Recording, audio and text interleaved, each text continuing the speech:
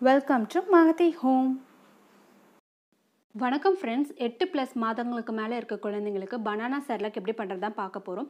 சில குழந்தைகள் வந்து ரொம்ப ஒல்லியாகவும் இருப்பாங்க, எலும்பும் தோலுமாக இருப்பாங்க, வெயிட் வந்து இன்க்ரீஸ் ஆகவே ஆகாது. அப்படிப்பட்ட குழந்தைங்களுக்கு இந்த பனானா செரலாக் செஞ்சு கொடுத்தீங்கன்னா கண்டிப்பாக வெயிட்டும் அதிகமாகவும் நல்லா சதையும் போட்டு கொழு கொழுன்னு வருவாங்க. வாங்க எப்படி பண்ணுறதுன்னு பார்க்கலாம். அதுக்கு தேவையானது நேந்திரம் காய் தான் வாங்கணும், பழம் வந்து வாங்காதீங்க. இது வந்து பார்க்க கொஞ்சம் கலர் மாறி இருந்தாலும் உள்ளே வந்து நல்லா காயாக இருக்குது. தொட்டு பார்த்தாலும் நல்லா க்ரிப்பாகவும் இருக்கும், வளைச்சி பார்த்தா நல்லா வளையுது பாருங்கள். இது மாதிரி நேந்திரம் காயாக தான் பார்த்து வாங்கணும். அதில் காயில் இருக்க 2 சைடு எண்டுமே நான் ட்ரிம் பண்ணி எடுத்துக்கிறேன். ட்ரிம் பண்ணிவிட்டு நடுவில் வந்து தோலை மட்டும் சென்டரில் ஸ்லிட் பண்ணுறேன்.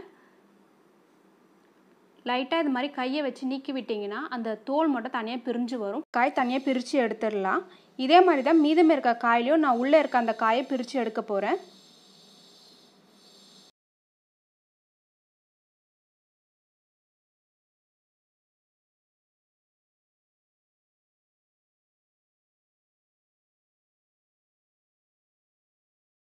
மாதிரி சிப்ஸு சீவுறதை வச்சு அந்த காயை நல்லா சீவி எடுத்துக்கணும். கத்தியை வச்சு கட் பண்ணால் குண்டு குண்டாக இருக்கும், அது வந்து வெயிலில் சீக்கிரமாக காயாது. அதனால் சிப்ஸு சீவில் வச்சு சீவி எடுத்துட்டேன். இதை வந்து ஒரு தட்டில் போட்டு வெயிலில் 2லேருந்து 3 நாள் நல்லா காய வச்சு எடுத்துக்கணும். எந்த ஈரப்பதம் எதுவுமே இருக்காது. சில சமயம் 5 நாளும் எடுத்துக்கும். இப்போ இது வந்து வெயிலில் வந்து நல்லா காஞ்சிடுச்சு. மேலேருந்து தூக்கி போட்டால் அப்படியே சலசலன்னு சத்தம் வரும், அந்த அளவுக்கு காஞ்சிருக்கு. இப்போ இதை வந்து ஒரு மிக்ஸி ஜாரில் போட்டு அரைச்சி எடுத்துக்க போகிறேன். நான் நல்லா நைஸாக பவுடராக அரைச்சி எடுத்துக்கணும்.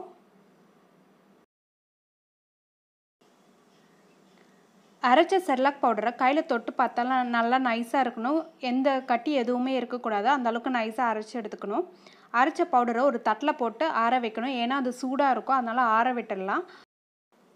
செரலாக் பவுடர் ஆறின பிறகு சலிச்சு எடுத்துக்கணும், ஏன்னா இந்த நேந்திரம் காயில் வந்து கொட்டைகள் இருக்கும். அந்த கொட்டைகள் வந்து குழந்தைங்களுக்கு செரிமானம் ஆகாது. அதனால் இது மாதிரி சலிச்சு எடுத்துக்கிட்டு அந்த கொட்டைகள் மட்டும் மேலே தனியாக நின்றுடும். இந்த சல்லடையில் இதை பார்த்தீங்கன்னா கருப்பு கருப்பாக அந்த கொட்டைகள் வந்து இது நின்றுடும். இதுக்கு நமக்கு தேவைப்படாது, அதனால் இது தனியாக வச்சிடலாம். வெறும் அந்த பவுடர் மட்டும்தான் யூஸ் பண்ண போகிறோம். பனானா செரலாக், அதாவது நேந்திரப்பழம் செரலாக் வந்து ரெடி ஆகிடுச்சு. ஒரு ஏர்டைட் கண்டெய்னரில் போட்டு வச்சுக்கிட்டா 3 மாதத்துக்கு கெடாமல் இருக்கும். எடுக்கிறப்போ முக்கியமாக நீங்கள் ஒரு காஞ்ச ஸ்பூனை வச்சு எடுங்க, கையை வச்சு எடுக்காதீங்க, அப்போ தான் பூச்சிலாம் வராமல் இருக்கும். இப்போ அந்த பவுடர் வச்சு செரலாக் எப்படி பண்ணுறதுன்னு பார்க்கலாம். 1 ஸ்பூன் பனானா செரலாக் பவுடர் இதில் எடுத்துருக்கேன்.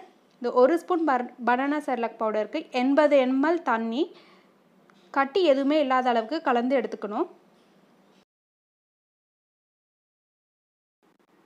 1/2 கப் தண்ணி, அதாவது 125 ml தண்ணி நான் சேர்க்குறேன். இந்த தண்ணி வந்து சுட வைக்கணும். அந்த தண்ணி சூடான பிறகு லைட்டாக பபிள்ஸாக வரும். இது மாதிரி இந்த ஸ்டேஜில் வந்து கலக்கி வச்சுருக்க அந்த செரலாக் பவுடரை இதில் வந்து சேர்க்கணும்.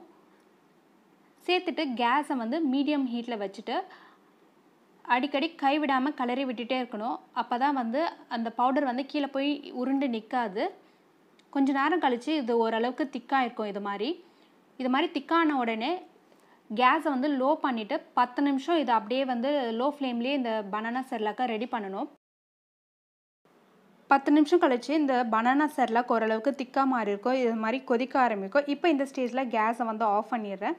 லைட்டாக வெதன்னு இருக்கப்போ குழந்தைங்களுக்கு கொடுத்தீங்கன்னா இது விரும்பி சாப்பிடுவாங்க. கெமிக்கல்ஸ் எதுவுமே கலக்காது. ஒல்லியாக இருக்க குழந்தைங்கள் கண்டிப்பாக வெயிட் போடுவாங்க. ஒல்லியாக இருக்க குழந்தைங்கள் இந்த செரலாக்கை அவங்களுக்கு கொடுத்துட்டு வந்துட்டே இருந்தால் அவங்க குண்டாக கொழு கொழுன்னு மாறுவாங்க.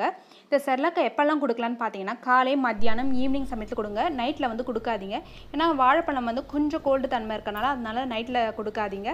இந்த வீடியோ பிடிச்சிருந்தா உங்கள் ஃப்ரெண்ட்ஸ் கூட ஷேர் பண்ணுங்கள். சேனலை வந்து மறக்காமல் சப்ஸ்கிரைப் பண்ணுங்கள். பக்கத்தில் இருக்க பெல் ஐக்கானை ப்ரெஸ் பண்ணுங்கள்.